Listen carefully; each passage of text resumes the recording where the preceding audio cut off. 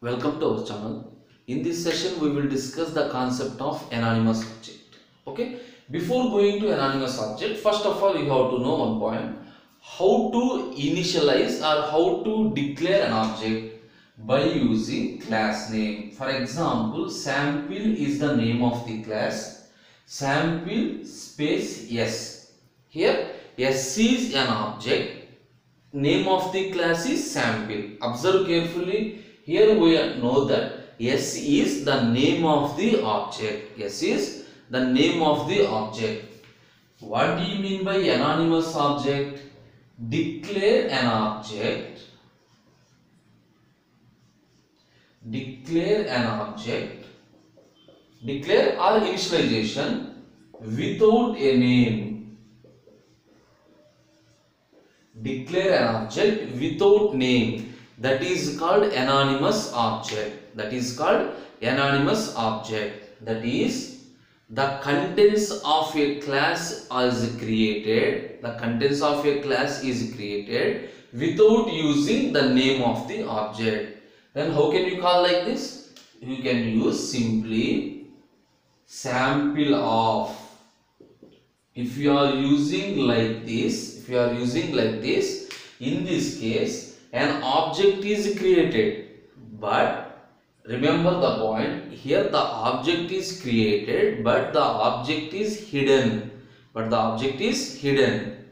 What happens whenever we comes out of this statement? Automatically the particular object is destroyed. For example, see one example.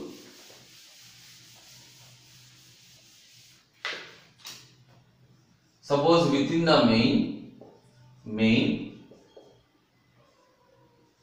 sample S. Once we comes out of this block, for example you have 1, 2, 3, some 3 statements. Once we comes out of this block, then only the object S is destroyed. That is, the S is local to this one. Suppose if you are writing like this, sample of, here observe, this is not a constructor, this is an object. This is another way of creating an object, that is an object without a name.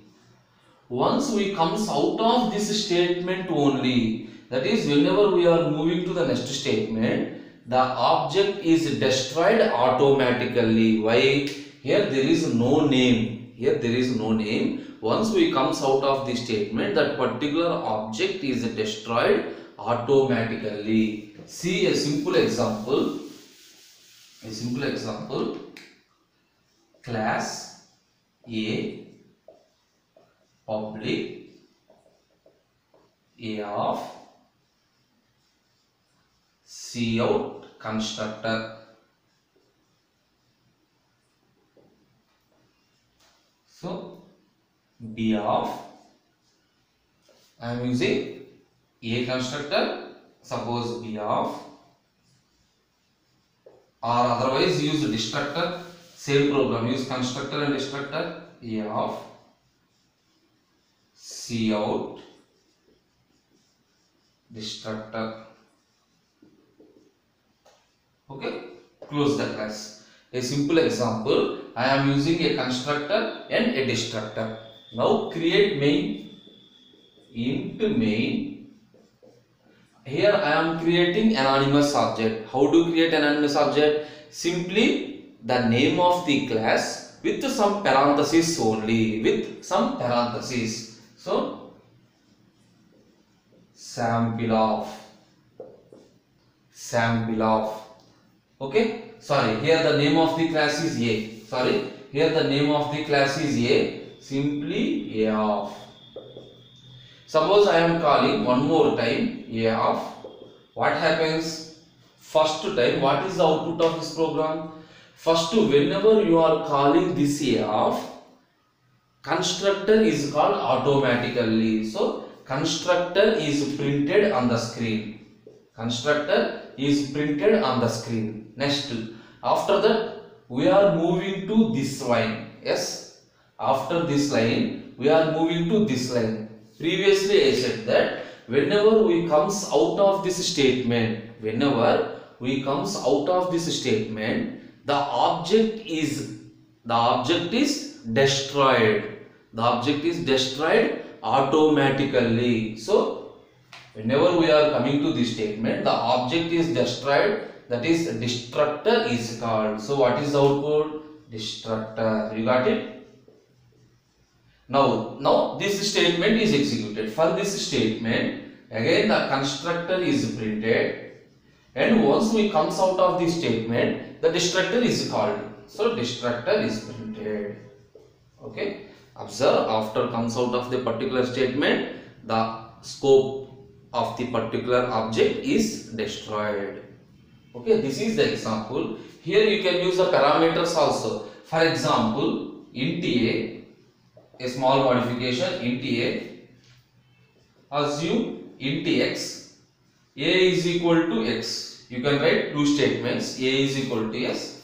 Here you can pass 5. Here you can pass some 6.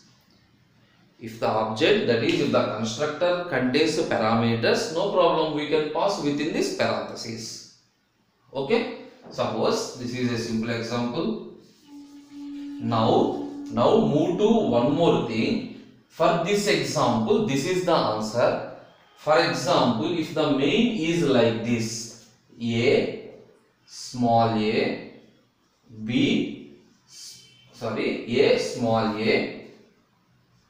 a small b. The same concept. Here I am creating two objects. Here also I am creating two objects in the main. Then what is the output of this one? Whenever we are creating this object, the constructor is called. So answer is constructor.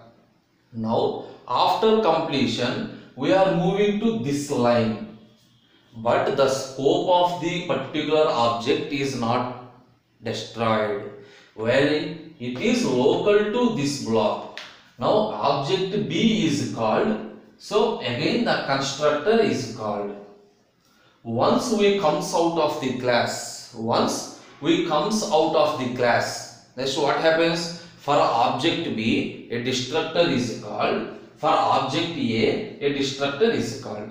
That is how the destructors are called in the reverse order. First A, then B. So destructors are called in first B, then A.